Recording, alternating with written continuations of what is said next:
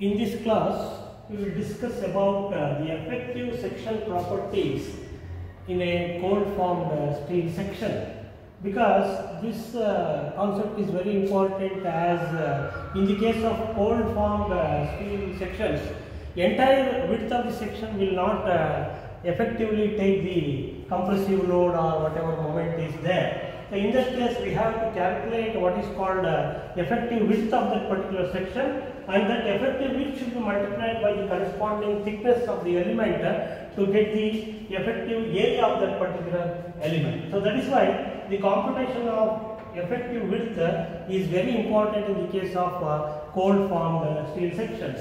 So the concept of effective width can be explained with an example like this. Let us consider a compression element. So this is a compression element.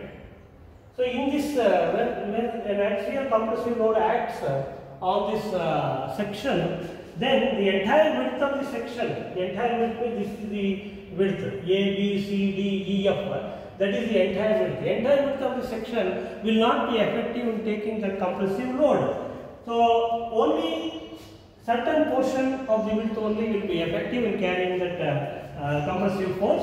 So in this, I have marked here this whatever shaded area is there. In that area, in that width only, that compressive load will be effective. You can see here. So 1, 2, 3, 4, 5, 6, and 7, 8. So these are the effective widths in this particular type of section of a compressive element. So the other portions, that is, for example, A1, 2, 3, 4, 5, 6, 7, 8, F. So these are not so much effective in carrying that compressive load. So the shaded portion, whatever is there, that resists the compression effectively. So and the other portions, they are not so much effective. That is why, so if you take the entire width as B, then B effective is nothing but this shaded width. So that is B effective. Of course, we can calculate the B effective using the formula, which I am going to explain later. Now, in the case of a tension element, this is the case of a compression element. In the case of a tension element, normally what happens is the entire width of the element is taken as the effective width, because the full width will resist the tension force, particularly in the case of a tension element. Whereas in the case of a compression element, entire width will not be effective. That is the difference, main difference. In flexural members, that is in bending elements, only compression elements have reduction in width, whereas tension elements will not have any reduction in width. We have to take the full length. For example, here let us take two examples for flexural members. So this is one example. So you can see that in the case of a flexural member, the beam, that particular beam, so suppose if it is simply supported, so whatever portion is there above the neutral axis, it will be subjected to compression. So because the moments, it will be acting like this. If I take the moment acting on this member M as sagging something like this, in the case of a simply supported beam, so then the portion above this neutral axis, it will be subjected to compressive bending stress, whereas the portion below the neutral axis is subjected to tensile bending stress. So according to this concept, the compressive portion, in this portion, so you have to calculate that B effective. In such a type of section, you can observe that this 1-2 portion and 3-4 portion, it becomes ineffective. The remaining portion, that hatched portion up to this, so up to this it is compression. So this portion, you have to take it as effective. That means B effective is calculated by subtracting these portions 1, 2 and 3, 4. Whereas if you take below the neutral axis, it is subjected to tensile bending stress. In that case, B effective will be equal to B. So the entire width of the section will be effective because it is subjected to tension. So in the case of a bending element or a flexural element, so you can see that one portion above or below the neutral axis will be subjected to compression, another portion will be subjected to tension. So another example for a flexural member is this type. So this is the section of a cold formed steel section. used for as a frictional member. Here also, if I take the moment acting on this frictional member as m, so whatever portion is there above the neutral axis, it is subjected to compressive bending stress. Below the neutral axis, it is subjected to tensile bending stress.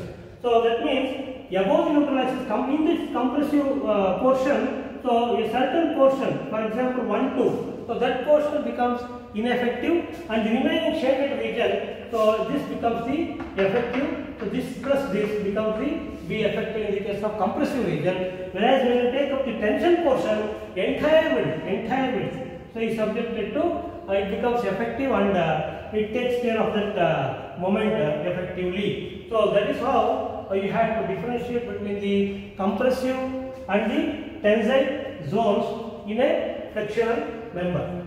Now all these properties, so these properties of these cold formed steel sections, whether it is like this or like this or like this, all these are available in IS 811, which you can refer.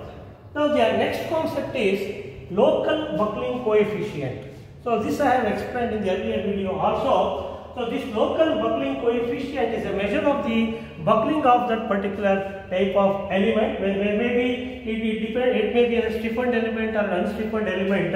So it depends, like this value of K depends on the support conditions and also the type of element. So type of element means stiffened or unstiffened. Support condition means whether it is free to move or it is simply supported, etc. like that. So as per the British code BS 5950, so we can calculate this buckling coefficient in this fashion. I am going to explain for two elements. So one is liquid channel section. This is called as a liquid channel section and a C section. In some books they call it as C section also, because these are the lips. So these are the lips. So this is called as a liquid channel section. So I will take this width of this portion as B2, width of this portion as B1, and corresponding thicknesses as T1 and T2, and K1 is the local buckling coefficient for this web portion, K2 is the local buckling coefficient for this flange portion. So B1 is the web dimension, B2 is the flange dimension.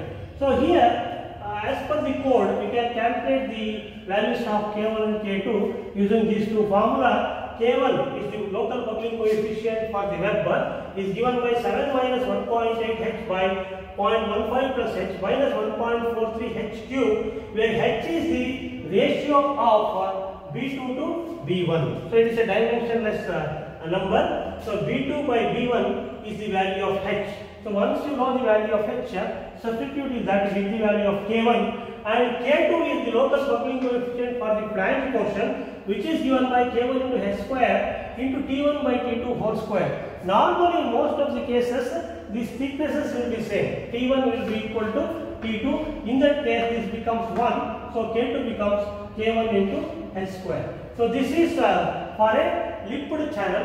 The value of K2 should not be less than 4. That means it should be greater than 4 or equal to 4, or it should not be less than 0.425, whichever whatever case it may be. So we have learned in the earlier video that for stiffened element the value of K is greater than normally taken as 4, and for unstiffened element it is taken as 0.425. So that is the range. So that is the limit of the value of K2 you can have. This is for a liquid channel. For the second example, is a plain channel without lips. So we don't have any lips here. So once again, B1, B2 are the dimensions of the web and the flange.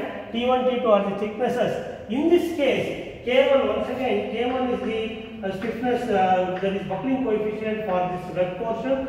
K2 is the buckling coefficient for this flange portion.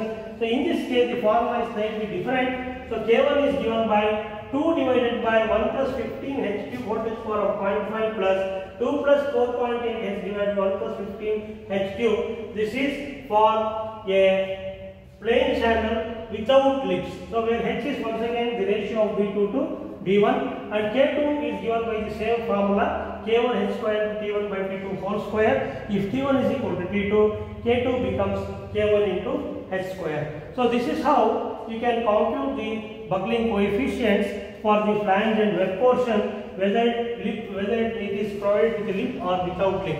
So once you get the value of K, you can find out what is called as this PCR value, that is the critical stress value, critical buckling stress value you can compute, and then comparing this with the actual stress FC, you can find out the value of B effective using suitable formula as per BS 5950. So in the next video, I am going to explain you how to compute the stiffness coefficients for a given cold formed steel section. So depending on whether it's a stiffened element or an unstiffened element, you have to decide the values of K values and then get the values of PCR using formula, compare that with the FC value, and then get the value of B effective using the respective formula. The computation of B effective is very important in computing the effective area of the section and also in computing the load carrying capacity of a particular section. So in the case of compressive members, we are going to calculate the maximum axial load, compressive load that section can carry, whereas in the case of a beam element, we are going to calculate the maximum moment that can be applied on that particular section for a given length of a beam.